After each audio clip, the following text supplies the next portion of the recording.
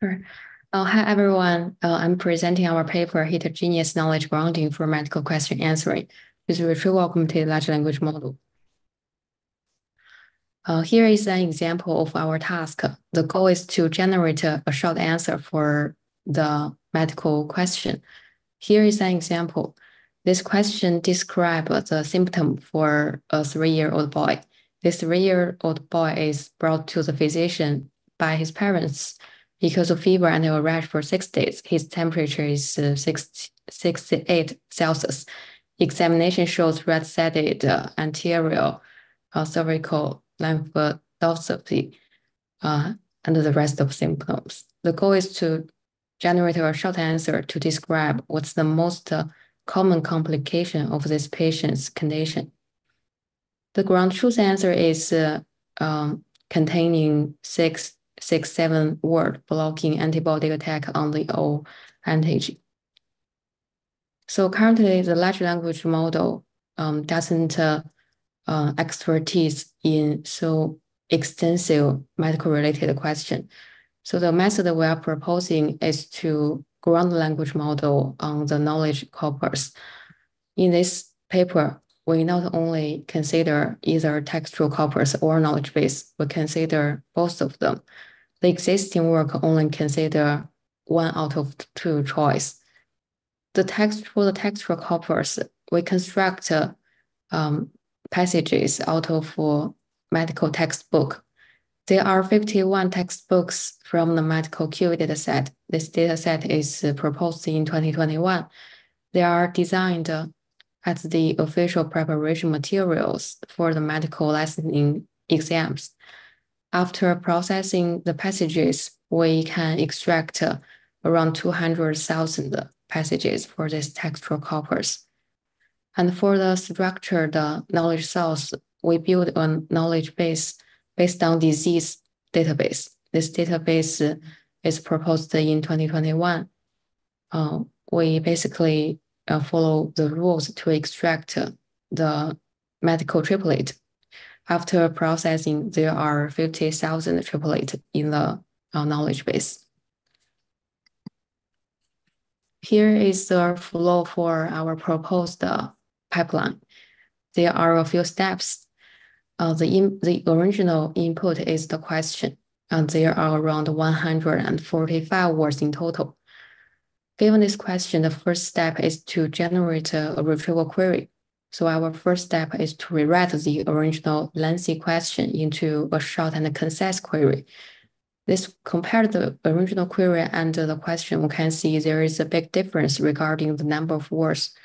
The query is more concise and it only consists of 25 words.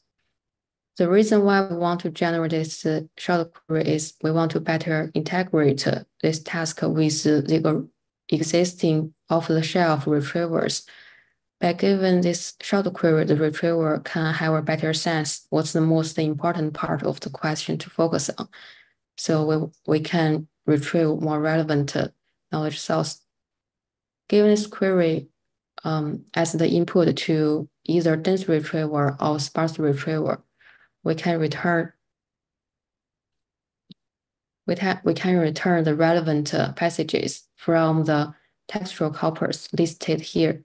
Here is one example of the retrieved passage. It's fluent in natural language. And for the knowledge base part, the returned are medical triplet. We can see it contains 3 things. The first is the subject. The second one is the relation name. The last part is the object. After retrieve from the textual corpus and structured knowledge base, next step is to generate this short answer. So we prompt a large language model again by providing the original question and the retrieved corpus. We prompt the language model to generate the short answer. And we also show the prompt we send to the large language model to generate a search query and the final answer in the next 2 slides. Here is an example to generate such a search query.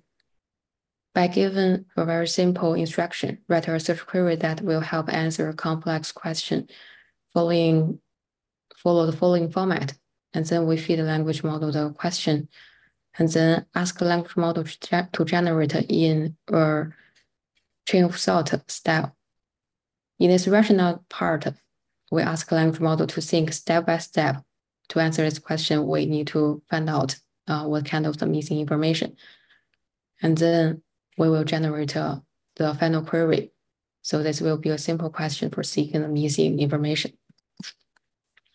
After generate the short query and collect the retrieved knowledge source, the next part we will prompt the language model to generate a short answer. So compare this second prompt with the previous prompt, we can see there is an additional element, which is the context. This context part, we will fill in the retrieved knowledge information. Here comes the evaluation part. We use the MetQA USMLE dataset as our benchmark. Here is the simple stats breakdown for this dataset. There are 3 splits for this dataset: training, development, and test. But for our work, we only inference on the large language model, so we only evaluate on the test split. It consists around 1,000 examples. For the evaluation, we consider 2 sets of evaluation metrics. The first part is the generation level. We consider whether the generated answer is similar to the ground truth answer by comparing the exact match F1 and recall. And since there is a retrieval element involved, we also evaluate the retrieval accuracy. Here is the experiment result on different knowledge source grounding using the dense retrieval. And then in the next slides, we'll also show some result using the sparse retrieval. There are 3 rows in this table. The first row is retrieval from the structured knowledge source, which is the knowledge base. And the second one is retrieval only from the unstructured knowledge source. In this paper, it's textual corpus. And the last line is we ground the language model on both knowledge source. For the first 3 columns, those are final answer quality. We can see our proposed work is better than only grounding on one of the knowledge source. And for the retrieval part, one interesting thing is when we evaluate how many percentage of the retrieved triplet consists of the final answer, our proposed methods doesn't outperform the unstructured choice. But after manually examine some example, we actually found there are more examples consisting of relevant information rather than it consists exact the final answer. The previous result shown is using the dense retrieval.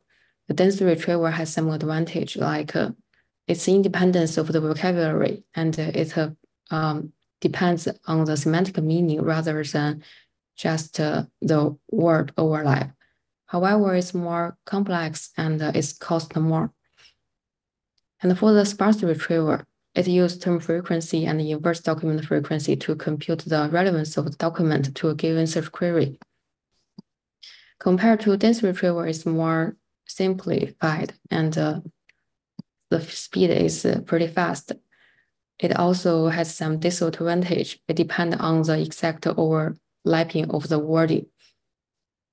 But due to its faster speed, we also want to show some result if applying this pipeline using sparse retrieval. In this table, we can see there is a significant drop on the retrieval accuracy. In previous table, the retrieval accuracy is around 7, but using sparse retrieval, the accuracy drops a significant portion. It is less than 2. So in this medical question answering task, we can see choosing a better retrieval is a very important step. That's the end of my presentation. Thanks for listening. Is there any questions or comments?